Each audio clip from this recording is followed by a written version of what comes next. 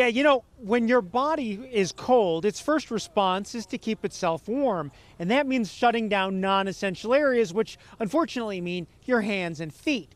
Of course, the problem is that makes you more prone to frostbite. And as the cold drags on, like it's going to in the next few days, your body can't compensate anymore. And so your body temperature falls, which leads to hypothermia. Our bodies generate heat on their own, which is why layers are so important to preventing both frostbite and hypothermia. The layers help maintain a gradual difference in temperature between your warm body and the cold outside. But keep two things in mind though. Layers fail when they get wet. That includes wet clothing from sweating as you exert yourself shoveling, for example. Also, your ears, nose, fingers, and toes that stick out aren't as easy to protect even with layers.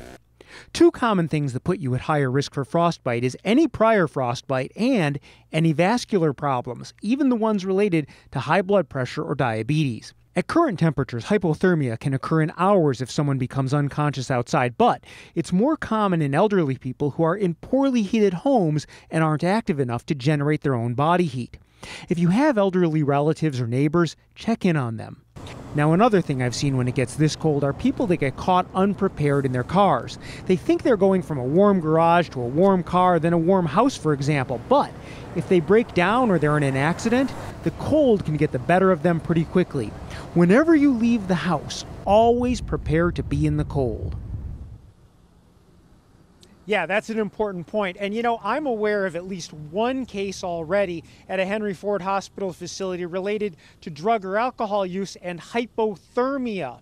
So, over my years, I have seen plenty of young people who have drank too much and ended up with hypothermia. Unfortunately, the signs of hypothermia, like confusion, slurred speech, or decreased alertness, are actually very similar to being intoxicated, and it can be hard to tell the difference. Reporting live from Henry Ford Hospital, I'm Dr. Frank McGeorge. Back to you. Yeah, Doc, actually, I guess people often convince themselves that a drink will help keep them warm, and it can go beyond that. Absolutely. Drinking is the last thing you want to do in this kind of weather. First of all, it dilates. It opens up the blood vessels in your skin, meaning you're going to lose heat faster. It also obviously impairs your judgment, so you're going to be out in the cold longer.